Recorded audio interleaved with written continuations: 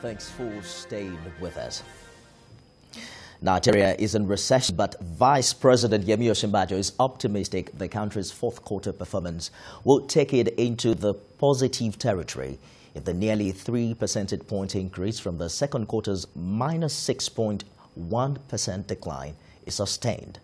Professor Osinbajo made this known during his virtual participation at the Nigerian Economic Summit.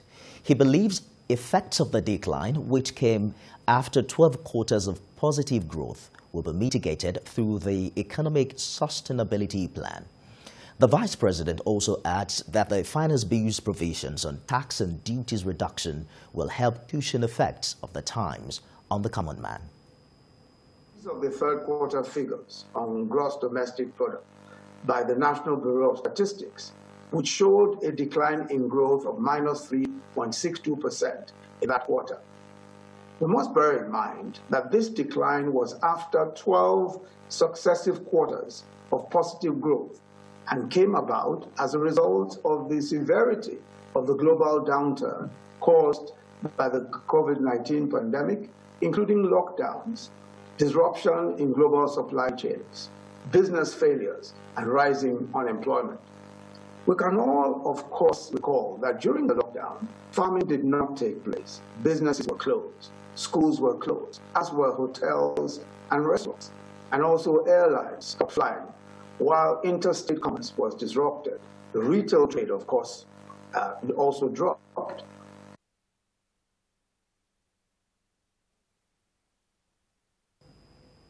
Now let's bring in an economist, Professor Ken Ife, who joins us to share his thoughts on the state of the economy. Professor Ife, thank you for joining us on TVC News at 7. Well, thank you very much. Sometime in March, you were quoted to have said that there is no prospect of Nigeria going into recession or the imminence of major devaluation of the Naira. I believe that you were referring to the fact that the macroeconomic fundamentals today are far stronger and more robust than what we had in 2014, 2016. What do you think happened precisely? What happened was the COVID-19 did two things to our economy. One was that the supply chain disruptions coming from the advanced nations meant that we couldn't lay our hands on many of the things that we needed for our industries. 80% of our industries are dependent on imported raw materials.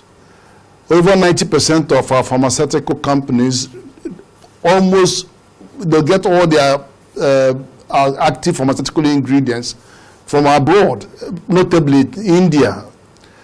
So India couldn't supply. Many of the countries were not even supplying. They were holding back on their stock. And even rice, can you believe, Thailand and all these Philippines, they all started holding back.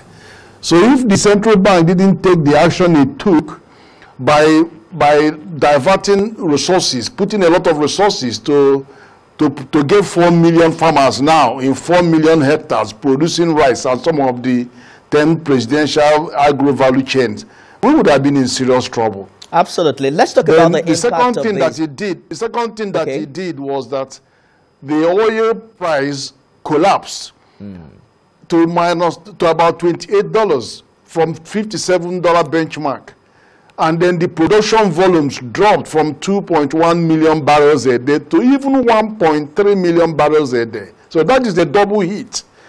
So given that 90% of our foreign revenue come from oil, the impact is devastating, because where are you going to get the dollars to pay for imports?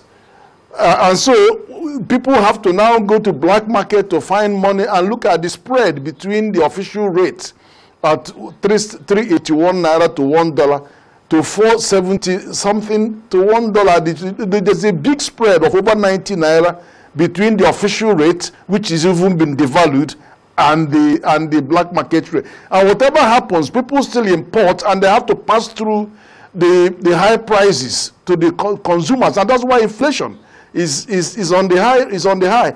Absolutely. And agriculture subsidies. So there's a lot going on that we never anticipated. At that, then you now had a shutdown, a lockdown. Lockdown now affected the food supply chain. It stopped transportation. It affected all other factors, the whole aviation, everywhere. Absolutely. So, we're only going to hope that the Vice President's optimism in some way will reflect on the economy, especially talking about looking forward to the country's fourth quarter performance. A big thank you, Professor Kenefe. Thank you for talking to us on TVC News at 7. My pleasure. Outside Nigeria.